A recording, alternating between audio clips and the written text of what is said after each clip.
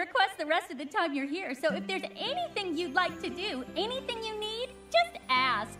What about the camp gift? That was my favorite Camp Evefree tradition. The camp gift, of course! Really? Yes, really. Well, I just thought... Then you thought wrong. Anyone else picking up on a little tension between Gloriosa and her brother? Little. Every year, campers work together to create something useful, a gift for future campers. Working toward this common goal is key to forming the strong bonds that will last well beyond your time here at camp, which is why it's so important. This gazebo was a gift from last year's group. Oh, and the totem pole and the sundial were also made by campers. The sundial was our year's gift.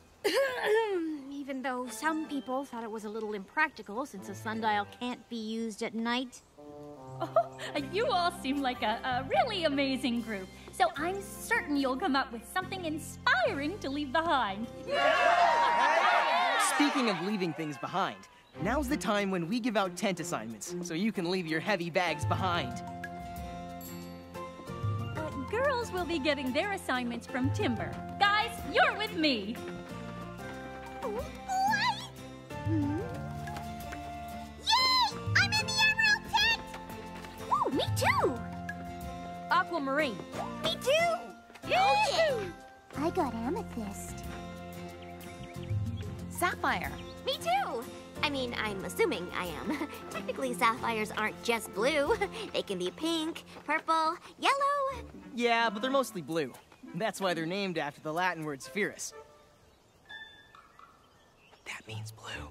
I know. But did you know that sapphires are just rubies without chromium? No. But did you know that sapphire tent is the best one? No. Why's that?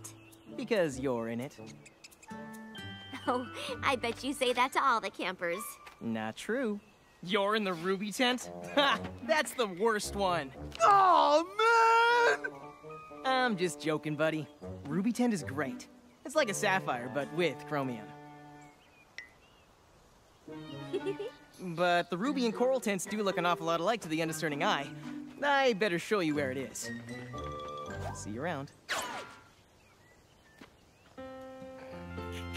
What? Nothing. Ooh, that was adorable.